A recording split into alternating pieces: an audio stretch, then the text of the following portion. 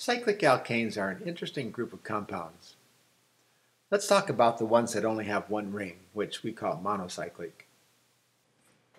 The smallest of the monocyclic alkanes would be the smallest ring you can get, a triangle. We call this cyclopropane. And you'll remember from your geometry class, the angle there is 60 degrees. That would be the same around the ring. And we know that the tetrahedral angle, and after all, these are sp3 carbons, is something on the order of 109.5. Those angles don't match well.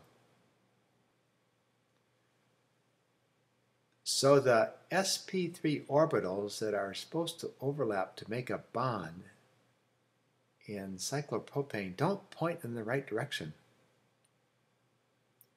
Rather than pointing right at each other and in on overlap with good overlap, the overlap is much less.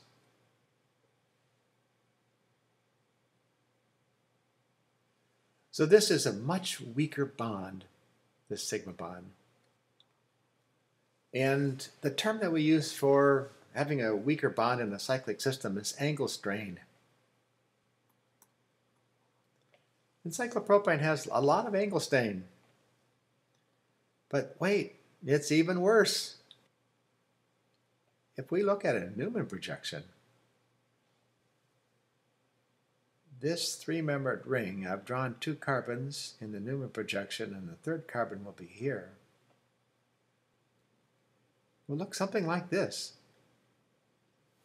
Here's the CH2, the third one. And this front carbon has hydrogens held like this. And so does the back.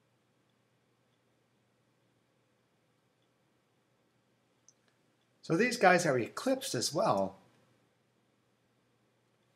which of course causes torsional strain.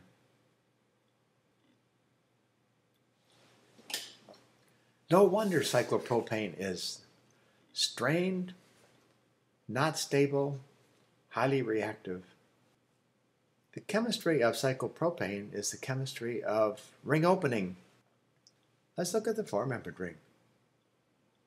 If we draw that tetrahedral angle, again it points in the wrong direction. So for the same reason, poor orbital overlap, cyclobutane is also going to have angle strain. And if you cite down a bond in cyclobutane in a Newman projection, again we can draw the ring. Two carbons of the ring are in the Newman projection, and the other two carbons of the ring are here. So that's a four-carbon ring. Now we have, again, an eclipsed. So it will have the torsional strain too. Now because there are four carbons in this ring, there's a slight bit of flexibility. Of course, in the three-membered ring, there's no flexibility because 3 points determine a plane. But in the four-membered ring, because bonds can rotate, there's a slight bit of flexibility. The actual cyclobutane structure is a little bit different from planar. It's what people term puckered. So this angle is slightly different from 90, and that lets the torsional strain be relieved slightly. But in any case, ring is too small. The angles are wrong for tetrahedral angle, and both angle strain and torsional strain lead to a small strained ring that would like to pop open.